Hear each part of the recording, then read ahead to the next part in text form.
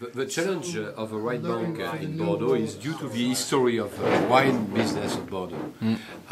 Formerly it was the Medoc area, the left bank that used to be the habit to sell to England and to other countries to export. So we have all our strategy now is to take the place that has been taken by the left bank formerly. So we have to be present everywhere.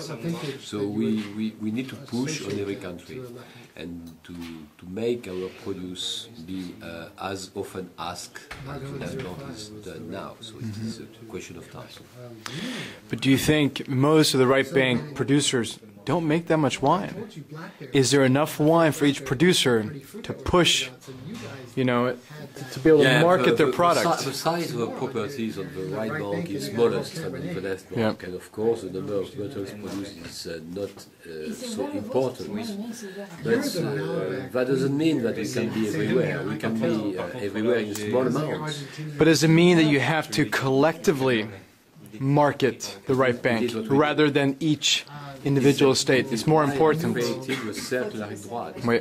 we know that we are not powerful enough alone to market correctly, and that makes sense. We can do better when we are together. Yeah, that makes sense.